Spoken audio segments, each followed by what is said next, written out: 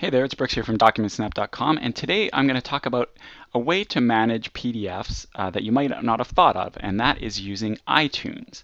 So if you have a iPod Touch or an iPhone or an iPad, you can use iTunes to manage your PDFs and have them available on all your devices.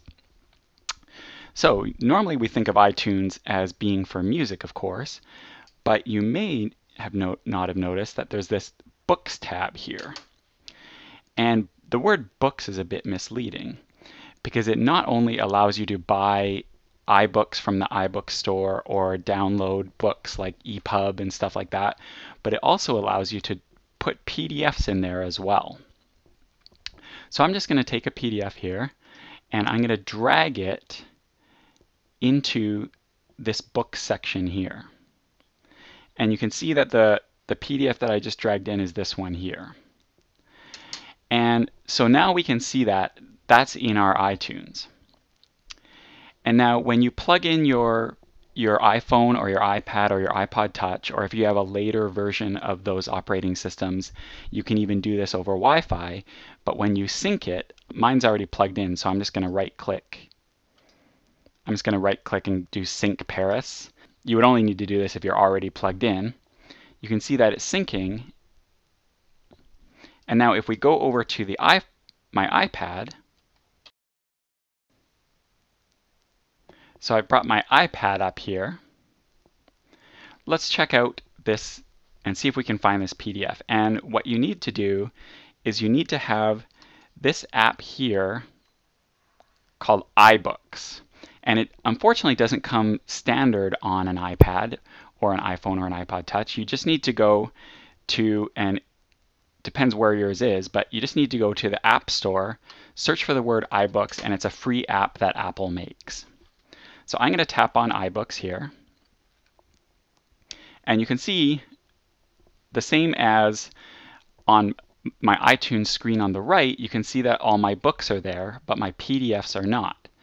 And the reason why is we need to go up here to this Collections button here, and I'm going to tap there.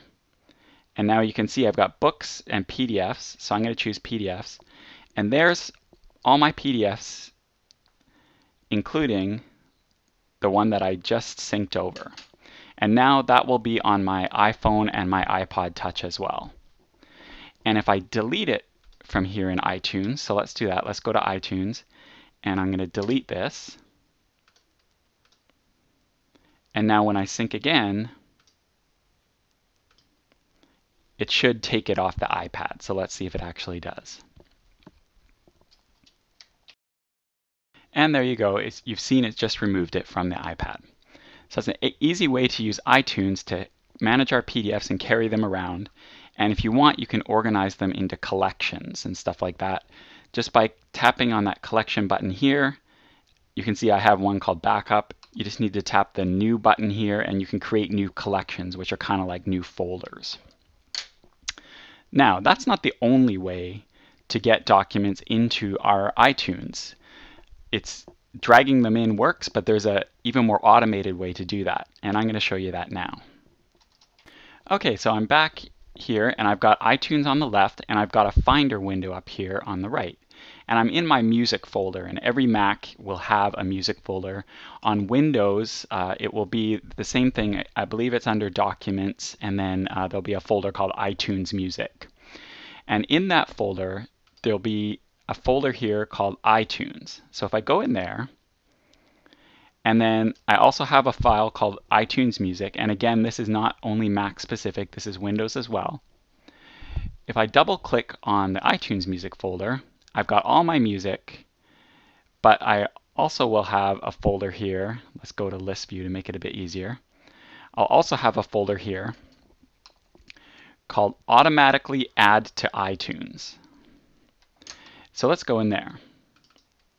So this is a way that you can save documents or any file that iTunes supports, not just documents, music as well, but you can save documents to that iTunes folder. And let's see what happens. So I'm going to take a file here, a PDF. I'm going to drag it to this folder.